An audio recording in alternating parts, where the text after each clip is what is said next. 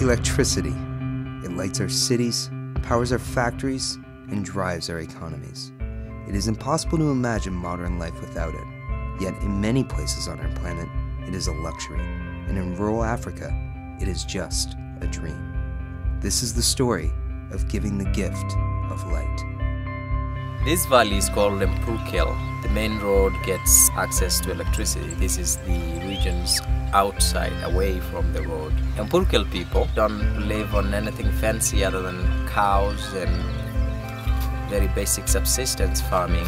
We don't have important people living here that would be the pool for modern things like electricity.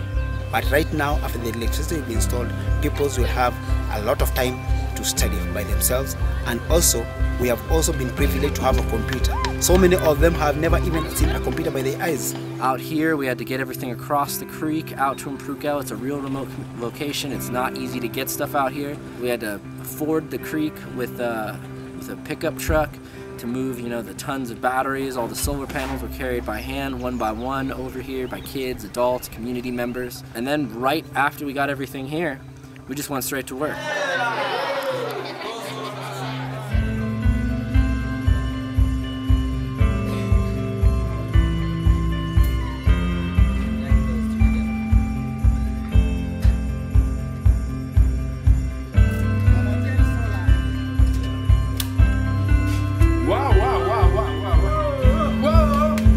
This is the beginning of a sustainable solar industry in Kenya. You saw a village that was dark just suddenly spring up into light.